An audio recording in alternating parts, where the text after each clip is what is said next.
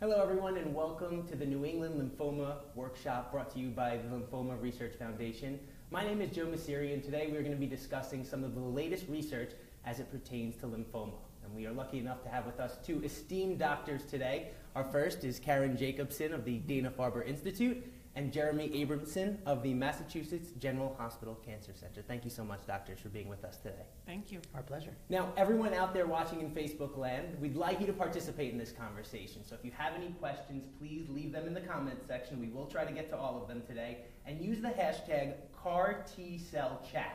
Once again, that's CARTCellChat. You'll see that pop up on your screen throughout. And please let us know what questions you have as we go throughout. But we'd like to start with some basic information for people who might just be learning about lymphoma. So, Dr. Jacobson, let's start with you. What is lymphoma and how is it diagnosed? So lymphomas are cancers of a type of white blood cell that we have in our body called the lymphocyte. And these are white blood cells that are a part of our immune system. They're part of our inflammatory response to things. They're also part of our tissue injury response.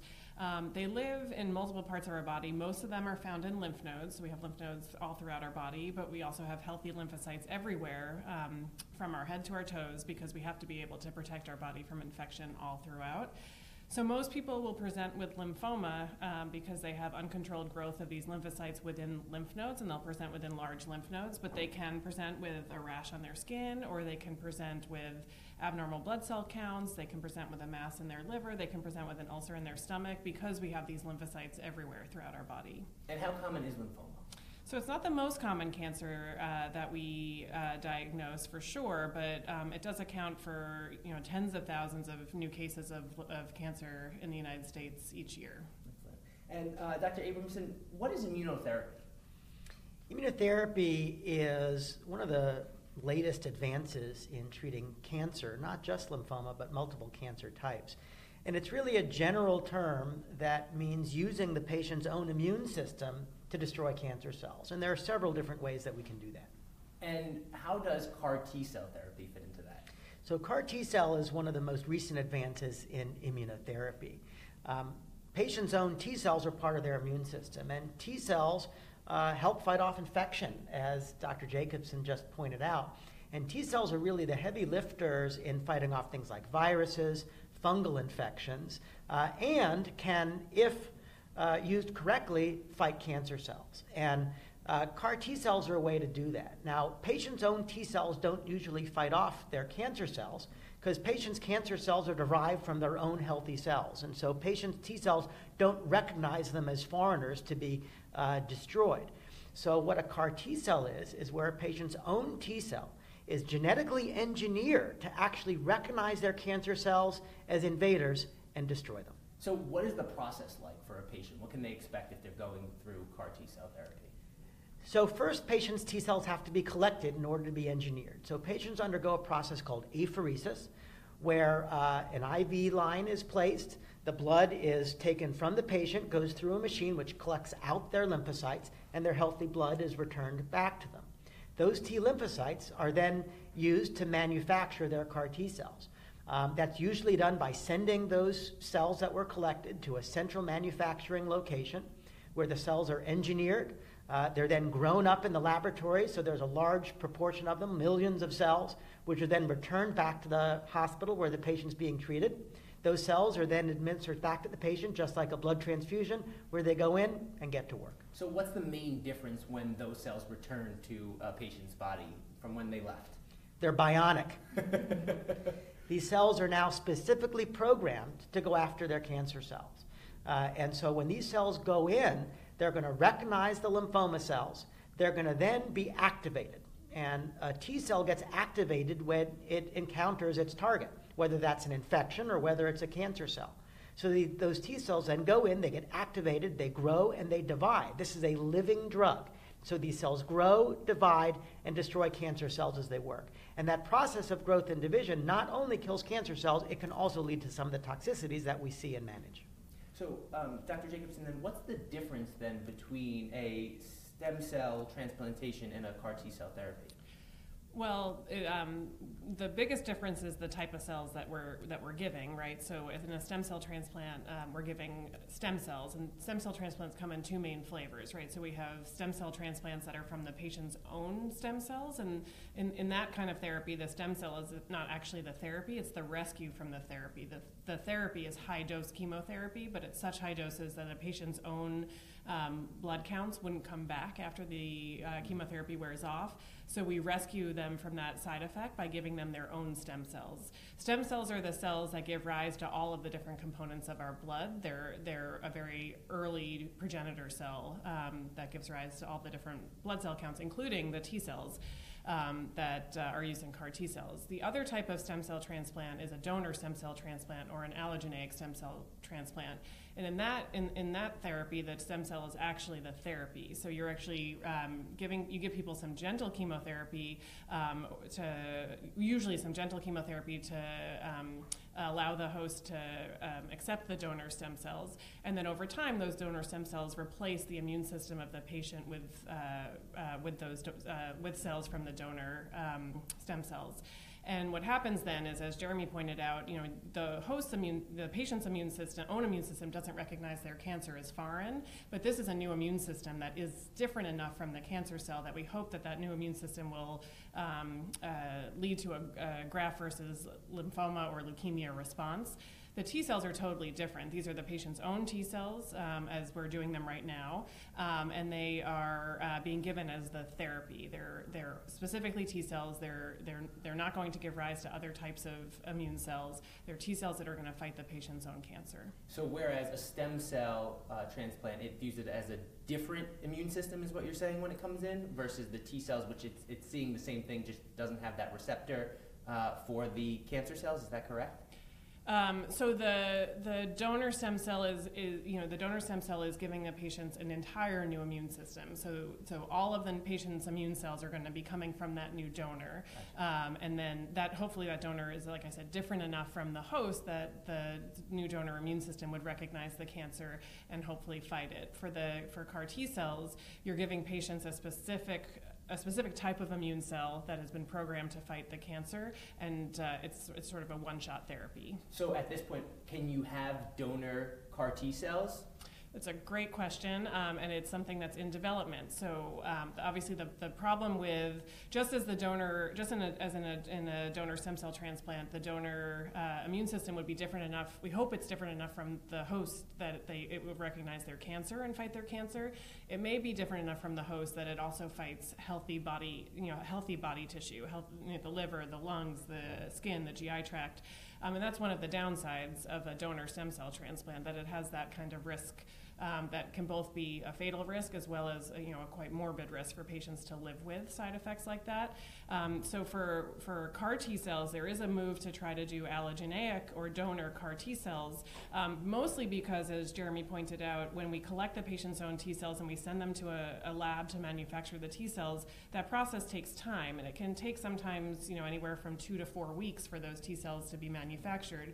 And these patients have fast-growing cancers, and they could be getting sick during that time, too sick even sometimes to get their T cells back when they finally are ready. So if we had donor T cells ready and available, this is something we can pull off the shelf and give a patient right away. The problem is you don't want to give a patient a donor T cells that will also attack the patient's healthy tissue. And so there are really neat gene editing technologies where that risk is minimized by taking out some of the genetic material of those T cells so that they don't recognize host tissues, and putting in the DNA for the CAR, just like we do for the autologous So it's a T very cells. delicate balance that you have there. It is, for sure. So then you mentioned that the donor CAR T cells is something that's still in development. Are there approved CAR T cell therapies at this point? Yep, there are 2 approved CAR T cell therapies at this point. There is the product from Novartis, which is called Kymriah, which has been FDA approved for the treatment of pediatric and young adult B-cell acute lymphoblastic leukemia. And young adult, in that case, goes up to age 25. And then there is a FDA-approved product for adult aggressive B-cell lymphomas from Kite and Gilead, which is called Yescarta. Okay. Now, we have a question here from Facebook. Michelle wants to know, what are some of the outcomes of CAR T cell therapy for mantle cell lymphoma? leave it to you. Well, we have less evidence for mantle cell lymphoma than diffuse large B-cell lymphoma right now. Currently, CAR T-cell therapy is not FDA approved for mantle cell lymphoma. It's approved for diffuse large B-cell lymphoma, it's approved for primary mediastinal large B-cell lymphoma, and it's approved for transformed follicular lymphoma, as well as a variant of aggressive B-cell lymphoma called double-hit lymphoma. Mantle cell lymphoma is a very distinct disease. Currently, I'd say it's been less explored. The responses in small numbers to date have not been as robust as with the aggressive B-cell lymphomas I just mentioned. But I would say that it's early yet, and I think we're going to see more evidence in mantle cell lymphoma and hopefully optimize this technology to treat those patients as well. Excellent. I just want to do a reset for those of you who might be watching on Facebook. You've tuned in to a chat on CAR T cells here, brought to you by the Lymphoma Research Foundation. We are at the New England Lymphoma Workshop here in Copley Square at the Marriott in Boston, Massachusetts. So my next question for you doctors are, what are the different types of CAR T cells? So CAR T cells in general right now, what Caron and I are talking about are CAR T cells for large cell lymphoma, which are targeting an antigen on the surface of lymphoma cells called CD19. So the currently FDA-approved CAR T cells that you just heard about, the Kymriah, otherwise called tisagenlecleucel, or the Yescarta, otherwise called axicabtagene ciloleucel, are both anti-CD19 CAR T cells. And CD19 is expressed on all B-cell lymphomas, as well as acute B-cell lymphoblastic leukemia. There is a CAR T cell in development for a different blood disease called multiple myeloma that targets a protein called BCMA. And we're likely to see other CAR T cells targeting different proteins coming along. The other difference, other than what they're targeting, is how the cells are actually co-stimulated. Now, it turns out a T cell needs to do more than just see its target in order to be fully turned on or activated. It requires a stimulus called a co-stimulation, or a second signal. It's part of the way our immune system protects itself from being hyperactivated all the time, lest we all walk around filled with inflammation all the time. We need a second signal for co-stimulation. And so part of the CAR T cell, this chimeric antigen receptor, which is what CAR stands for, has a second domain built into it, which is the co-stimulation domain. The tisagenlecleucel, or Kymriah, uses a co-stimulation domain called 41BB, while the Yescarta, or axicabtagene ciloleucel, uses a co-stimulation domain called CD28. So I'd say right now those are the two big differences among CAR T cells, which co-stimulation they use, and of course what target they go after. And the co-stimulation in this sense, would that be what prevents these cells from expanding at a greater rate, as Dr. Jacobson mentioned earlier? Great question. So they do induce some biologic differences in the CAR T cells. So CD28 co-stimulation leads to a much more rapid and robust expansion of the CAR T cells, as opposed to 41BB co-stimulation, where it's a little bit delayed.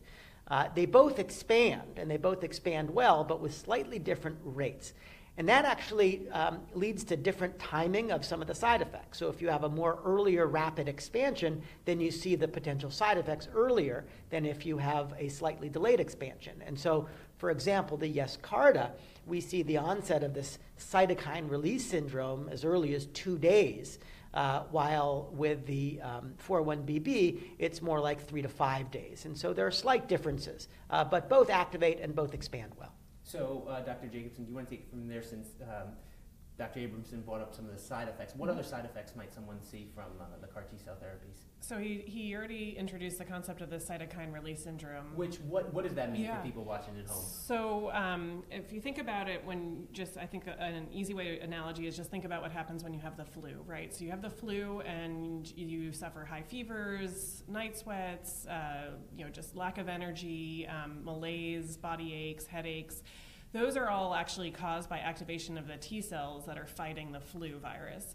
And that's what's happening when we give these T cells back to a patient when they have active CD19 positive lymphoma in their body. These cells are expanding and they're being activated to fight the lymphoma. So they're going to cause the same cascade of events as if you were fighting a flu. The problem is this is sort of the flu on steroids. And so many patients get just those number of symptoms that I just listed, but sometimes the inflammation and the activation of these T cells can be quite profound, and it can actually lead to lowering a patient's blood pressures, leaking of the blood vessels into things like the lungs and causing respiratory issues, even sometimes interfering with patients' heart and kidney and liver function. And so those are all things that we monitor for very closely, sort of in this week period after, 1 week period after the patients get their T cells. Now, there's a second side effect that's been recognized with more pronounced with the CD19 CAR T cells, which is this side effect called neurotoxicity, and that can mean anything from sort of some mild confusion and disorientation. People think that they're in their hometown or in their bed instead of being in the hospital. Many times it means that patients develop a real difficulty with language, so they have a real difficulty speaking coherently and also understanding what people are telling them.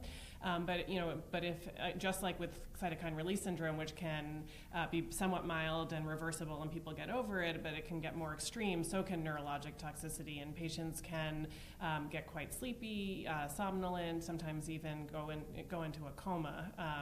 Those are rare circumstances, but those things can happen, and that's why patients need to be monitored very closely after their CAR T-cell infusion. So then, with that being said, after a patient receives CAR T-cell therapy, are they required to stay in the hospital, and if so, for how long? So, I think there are.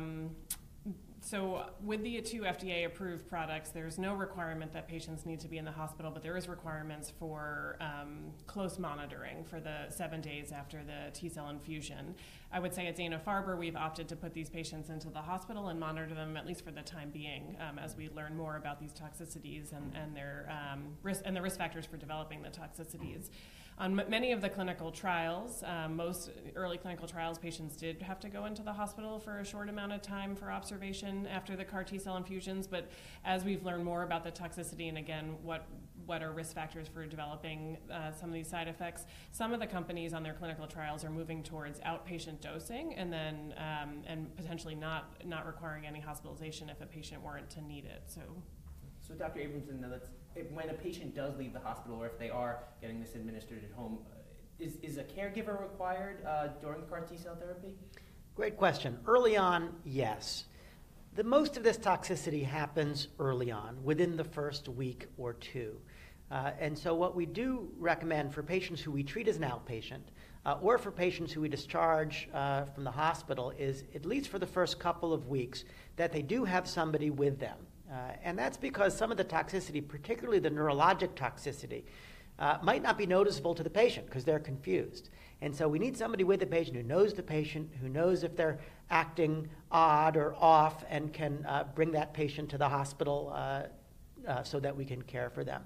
The important thing about the neurologic toxicity, as well as the cytokine release syndrome, is that these are reversible side effects, but they have to be recognized and then intervened upon. And so if a patient is home and confused and doesn't know where they are, they're not going to bring themselves to our attention. Now, that's unusual, and usually by the time we've sent the patient home from the hospital, they're largely out of the woods. Occasionally, later side effects can happen, and so it is important. As we move more towards outpatient dosing with some of these CAR T-cell products, it's going to be particularly important for patients to have a caregiver with them, at least for the first couple of weeks. So I think that's really important, and I want to go through it one more time. So then what should a caregiver be looking for if they are taking care of someone who's recently undergone or is undergoing CAR T-cell therapy, and what signs should alert them?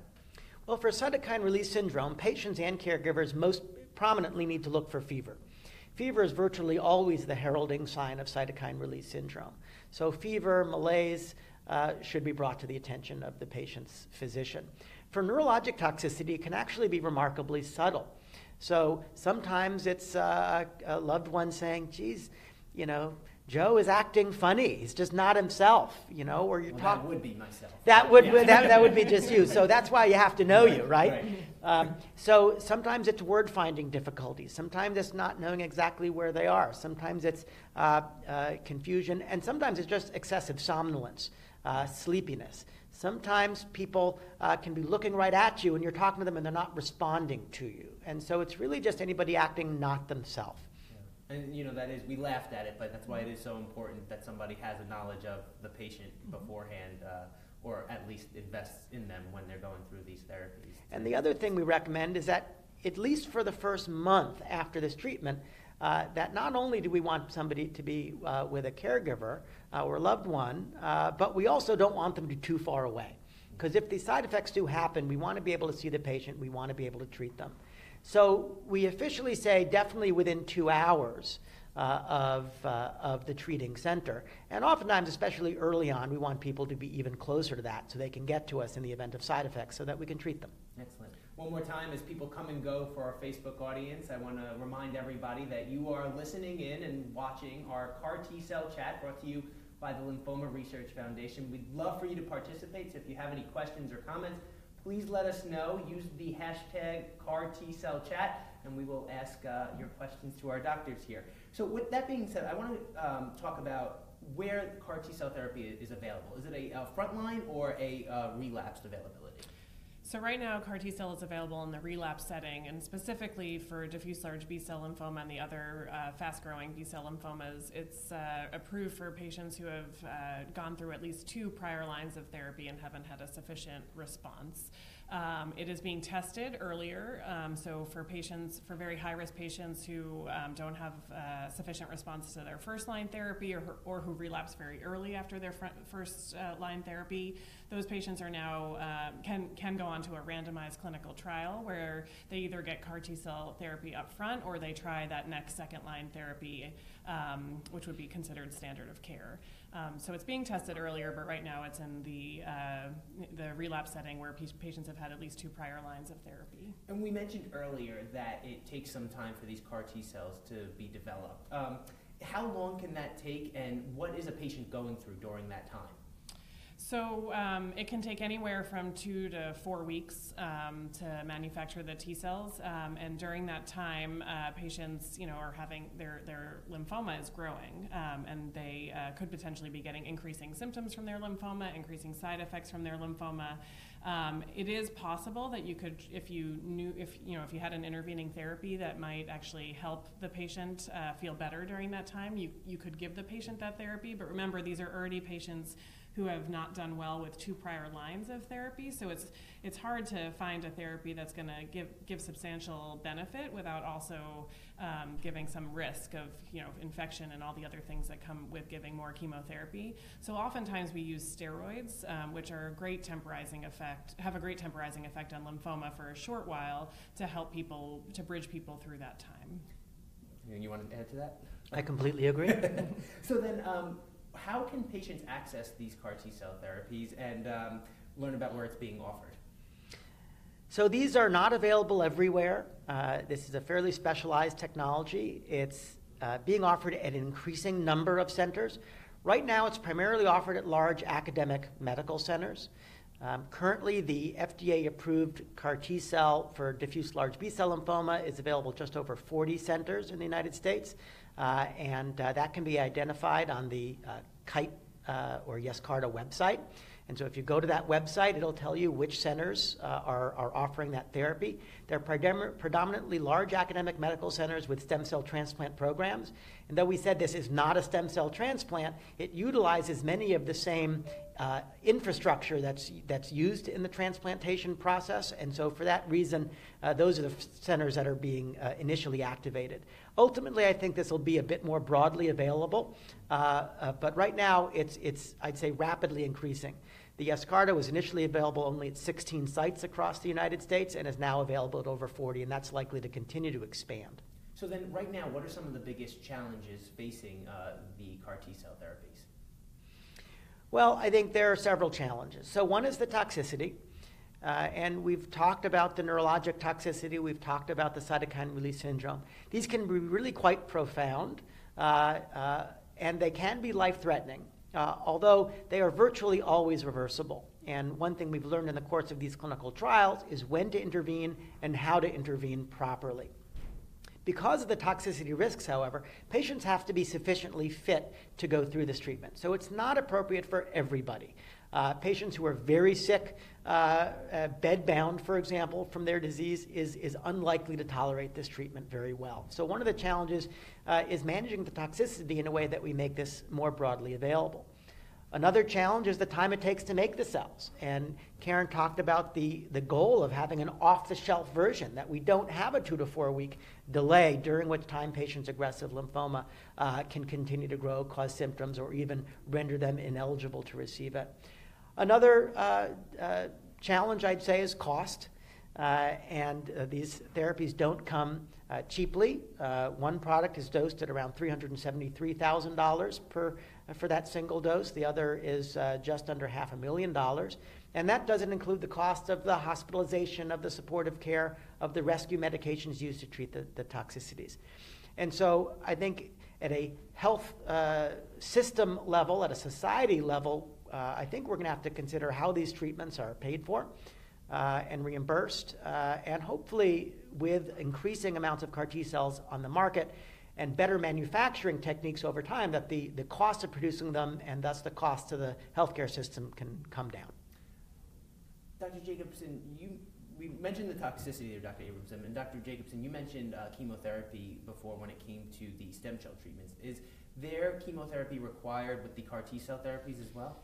So there is. It's very gentle chemotherapy, and it's not meant to have an effect against the lymphoma itself, but it's really meant to, what it does is it actually decreases the number of T cells in the patient before they get their T cells, and what that does is it turns on a number of cytokines, which are stimulants for T cells to expand and grow, so that when the T cells are infused, they're subsequently infused, they expand really, really well and nicely in the patient and can create the biggest army for the patient to fight the patient's cancer. So there is some chemotherapy, but it's very gentle and mild, gentler and milder compared to the chemotherapy that these patients have received previously, and then what would be used in a stem cell transplant.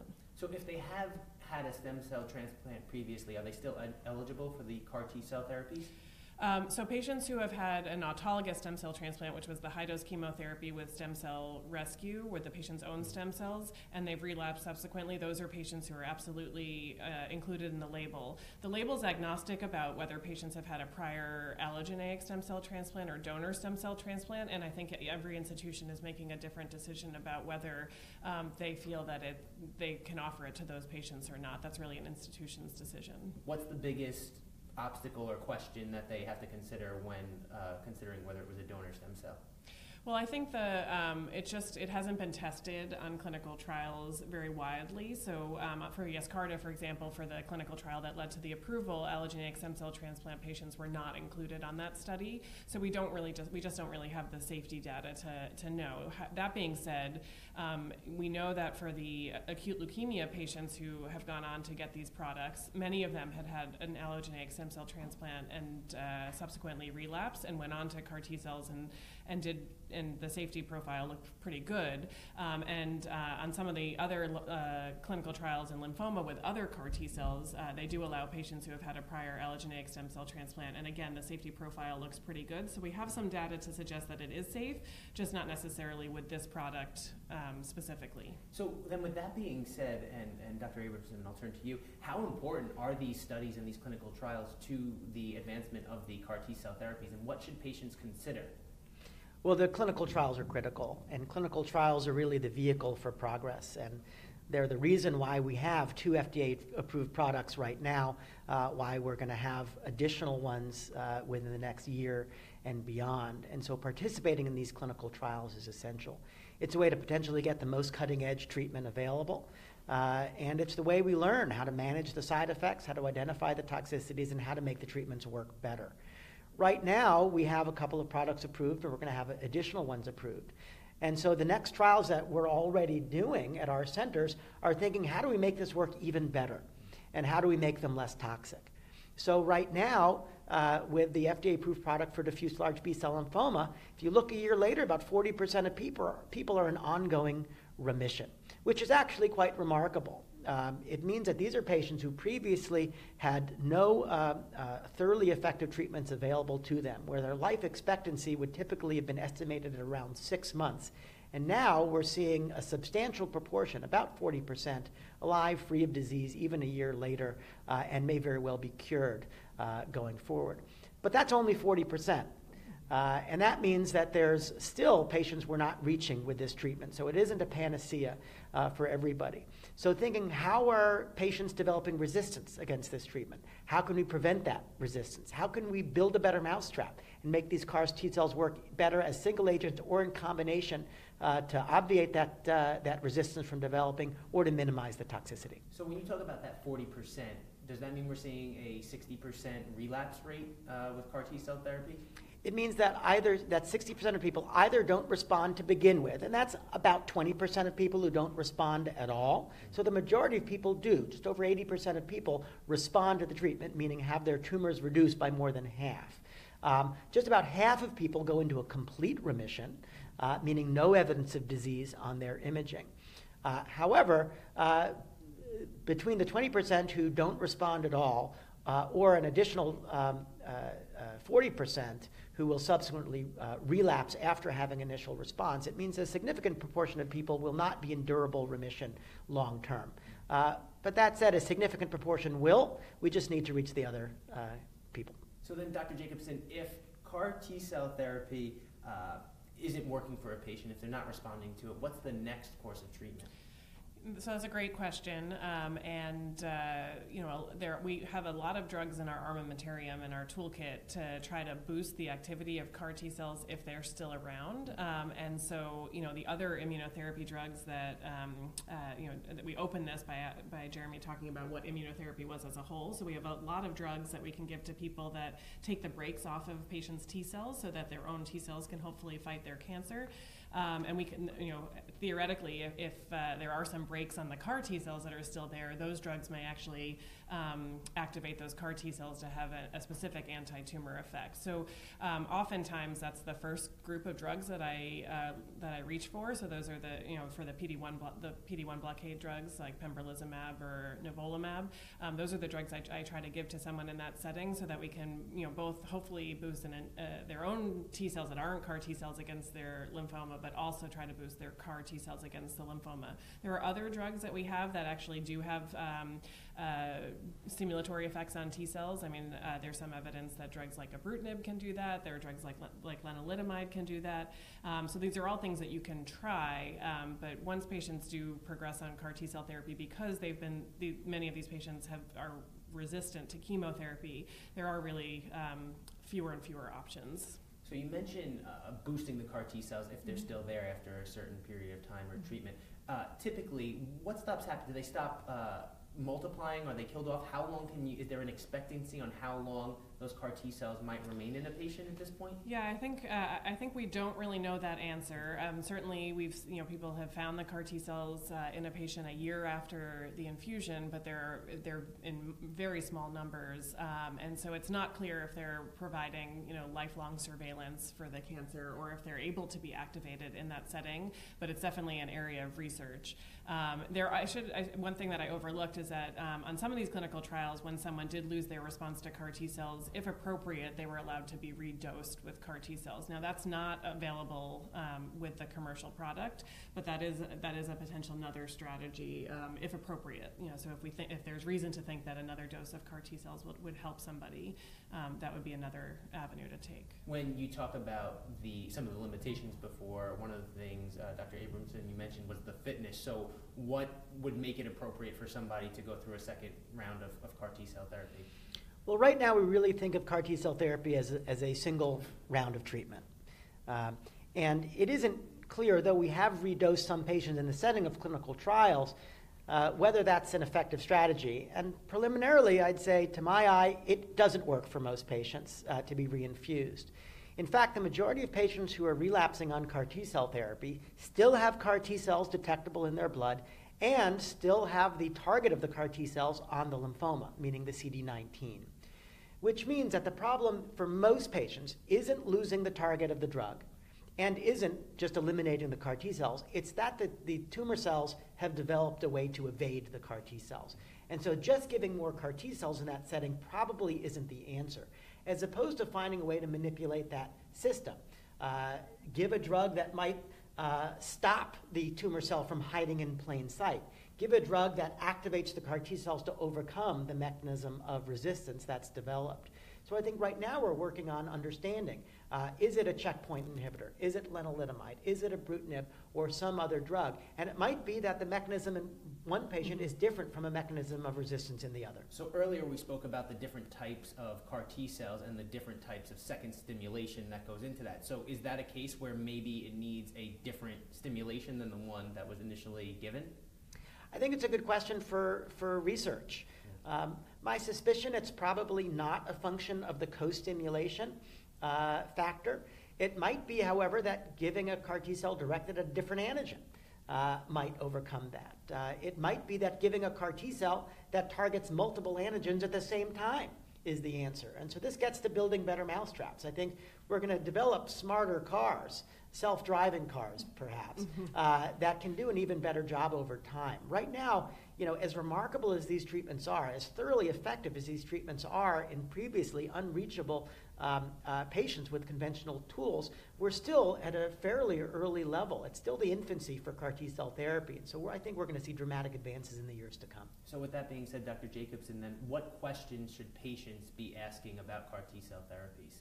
So I think the most important question is whether it is a therapy that is appropriate for the patient. I mean, we do get now, it's been in the media. We get lots of patients who come in who have never had any treatment for their lymphoma, and they want to know, should they get CAR T cells, or they come in wanting CAR T cells. And I think that we have to remember that for the vast majority of lymphoma patients, chemotherapy is a very effective strategy. And so, the first question is, rather than be disappointed to hear that it's not for you, is who are CAR T cells available for? Is it an option for me?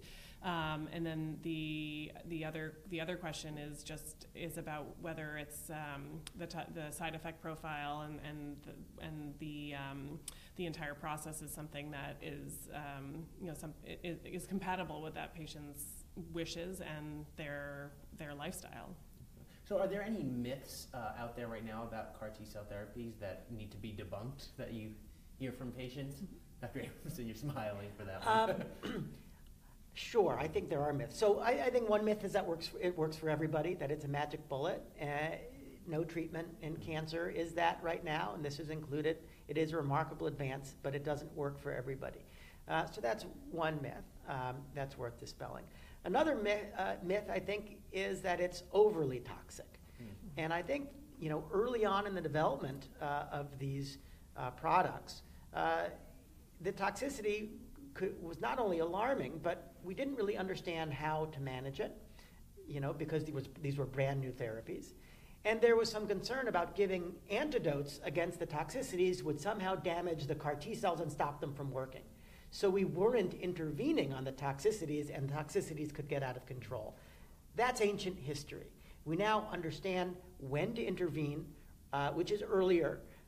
We know how to intervene, and there are antidotes, including a drug called tocilizumab for cytokine release syndrome, including steroids like dexamethasone for the neurologic toxicities.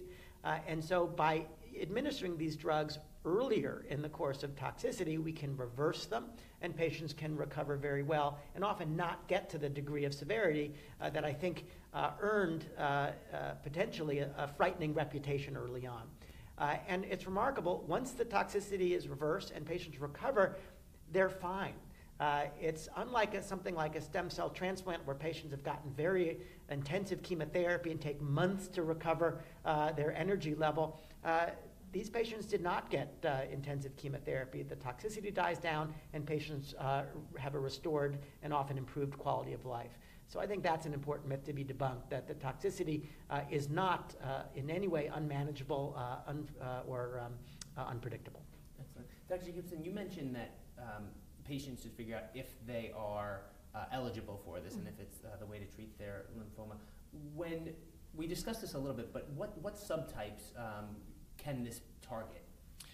So for Yescarta, what it's FDA approved for is it's FDA approved for diffuse large B-cell lymphoma, another sort of high aggressive B-cell lymphoma that's right now called high-grade B-cell lymphomas, and transformed follicular lymphoma, so an indolent lymphoma that transforms into an aggressive lymphoma, and primary mediastinal large B-cell lymphoma. And where can patients go to learn more about the CAR T cell therapies? Well, they can visit, I think, either website of our institutions for sure, there are a variety of. They can go to the website for Yescarta or for Kymriah to learn more about CAR T-cell therapy, and then websites for advocacy groups for patients with leukemia and lymphoma have a lot of information about CAR T-cell therapy on their websites. I'd have to recommend lymphoma.org, the website of the Lymphoma Research Foundation, which has terrific educational resources, including on CAR T-cell therapy. Excellent. Doctors, before we wrap up here, I want to get your opinion on where do you see the advancement in research going in the near short-term future, say the next 24 months, and then looking further down the line, say the next 10 years when it comes to CAR T-cell therapies? And I guess, Dr. Abramson, we'll start with you. So I think we're going to see big advances. So on several fronts. One is going to be targeting additional diseases. So Caron just highlighted the small list of aggressive lymphomas that are currently available for CAR T-cell therapy. But we're already doing clinical trials in several other lymphomas, including more indolent diseases like follicular lymphoma and chronic lymphocytic leukemia, where the early results that we're seeing are remarkable as well. And so I think we are going to see this available for patients with chemotherapy-resistant disease with other lymphoma histologies, as well as things other than lymphoma, like multiple myeloma, in the not-too-distant future. The other big area is going to be in combinations and in next-generation CAR molecules. And so looking at fancier CARs that get developed over time, be they targeting different antigens, targeting multiple antigens at the same time, or being designed using some of this gene editing technology to be off-the-shelf products. And then the other area is going to be in combination with other drugs, CAR T-cells plus drug X, Y, or Z that might optimize their efficacy and improve their safety. Excellent. Dr. Jacobson? I think that we're also going to see CAR T-cells being used earlier in a treatment course for groups of patients that we think are at high risk, where we think that chemotherapy would just give patients more toxicity and without clinical benefit. And I think that as we've talked about trying to understand the different resistance mechanisms, trying to understand things that turn the CAR T-cells off themselves, trying to understand why CAR T-cells sometimes don't even just get to the tumor, is going to allow us to optimize the CAR, to engineer them differently, so that we can actually not just use this in blood cancers where it's been wildly successful so far, but also hopefully expand this to solid tumors, which are much more common than the blood cancers that we're talking about today. Excellent. Now we do have a few questions here from Facebook. Tamara asks, can Waldenstrom's, forgive me here, macroglobulinemia? You did a great job. Okay, thank you. Be treated with CAR T-cell therapy? Great question. That Waldenstrom's macroglobulinemia is one of these more indolent B-cell lymphomas that is not currently FDA approved. We have treated patients with Waldenstrom's that is transformed into diffuse large B-cell lymphoma with some success, and we've seen benefit in the underlying Waldenstrom's as well. So I think we have early evidence in clinical trials that it can be quite effective in this setting, but that warrants ongoing evaluation in clinical trials. So currently, I'd refer interested patients to clinicaltrials.gov and to search for clinical trials that might be available. Right now, it wouldn't be available as a commercial product. Okay. And then someone asked, what is the follow-up care for someone who has received CAR T-cell therapy? So if you've gotten through the home care and the initial treatment for it. So it actually is not very different than the standard of care visits that patients have been getting for their lymphoma up until that point. So as Jeremy said, that oftentimes within once you get through that sort of 4-week period where the greatest risk of side effects is in the first 2 weeks, and there's maybe some small risk of developing recurrent side effects that in the 2 weeks following that, once patients have recovered their physical stamina and they feel well, their follow-up is really once every 3 months. You can see a response for the aggressive lymphomas as early as 1 month, so we usually do a post-treatment assessment around 1 month.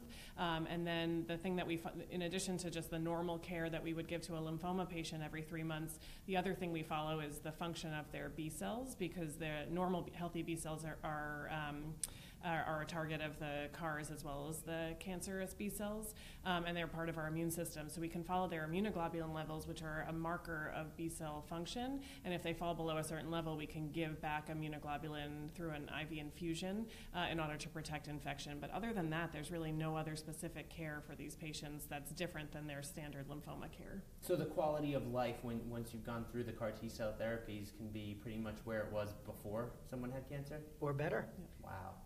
Because they're cancer-free. Wow, that's definitely amazing. Well, I want to thank both of you doctors for being with us. You've been watching our New England workshop from the Lymphoma Research Foundation. I want to thank everybody for participating. Dr. Jacobson, Dr. Abramson, thank you so much for being here today. As a reminder, you can always catch LRF educational programs and more information on CAR T-cell therapy by checking out lymphoma.org. Also, you can find more information at the Lymphoma Research Foundation's fact sheets and booklets. LRF is also developing materials specifically focused on CAR T-cell, so you can check with the helpline. That number is 800-900-5576. One more time, 800-900-5576, and lymphoma.org for more information. As always, we want to thank all of our sponsors who helped make this possible today. And please feel free to leave more questions in these comments and share this video so that we can help spread the word and more education about lymphoma research. Thank you for watching.